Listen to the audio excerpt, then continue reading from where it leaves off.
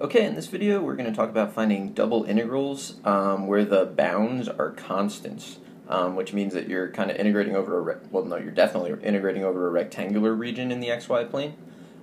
So let's take a look at an example. So we have the integral from 0 to 1, the integral from 0 to 2 of x plus 3, and then dy dx. So I'm trying to color code everything for you.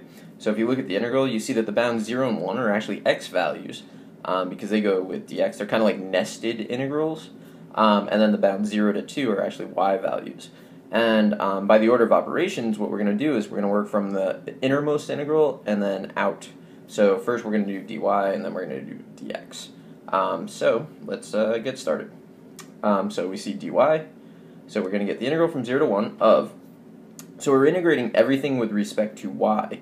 So the integral of x with respect to y is just going to be x times y. And then the integral of 3 with respect to y is going to be plus 3y.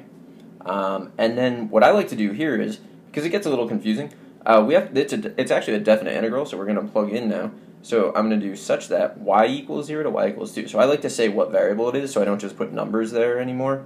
Now I'll say y equals 0, y equals 2, and then close it off. And it's still, we're going to ultimately do an integral with respect to x. So this is all on the inside of an integral. So this we can do.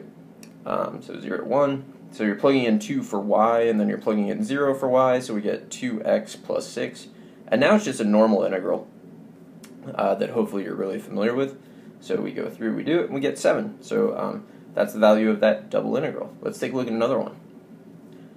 So it's going to be 2 to 4, and then 0 to 1. Whatever, and then dx, dy. So x comes first and then y. So again, I color coded it as best I could. So first, it's 2 to 4 with respect to x. So we're going to integrate this thing with respect to x. So the integral of x squared times something is just 1/3 x cubed times that thing. So we're going to get 1/3 x cubed times y, and then there's nothing else. So it's going to be x equals 0 to x equals 1, and then dy. So I like to do my such that and then put the variables. That would be a tip that I would definitely recommend you follow. And so now I'm going to plug in 1 for x and then 0 for x, get a new integral that's only in terms of y. So I get 1/3 y dy. And then I have to integrate that and plug in. So I get 1/6 and then 16 minus 4. So I get 12 over 6, which is 2. So it's really not that bad. It's just you have to be very organized about your work, and you have to constantly keep thinking about what am I integrating with respect to, and therefore what's not really a variable, what's being held constant at that time. Let's take a look at another one that's a little more challenging.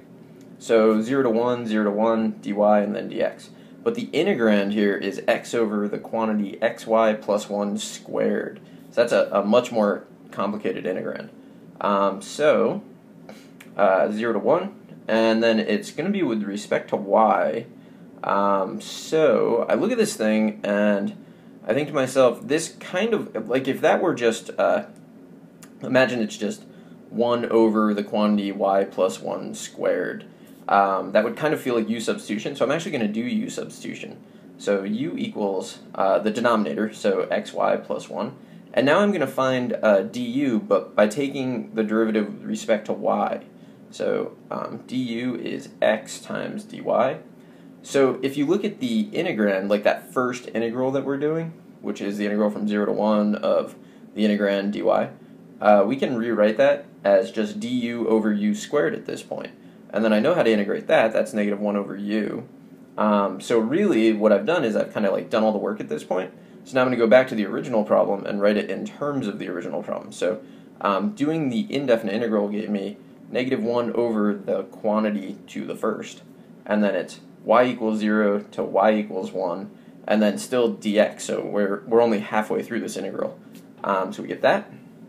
Now we're going to plug in y equals 1, so it's 0 to 1. So y equals 1 gives me negative 1 over x plus 1, and then it's minus, now I'm going to plug in 0, so I get negative 1 over 1, so minus 1, and it's dx. This is now a normal integral, so I can just kind of do it.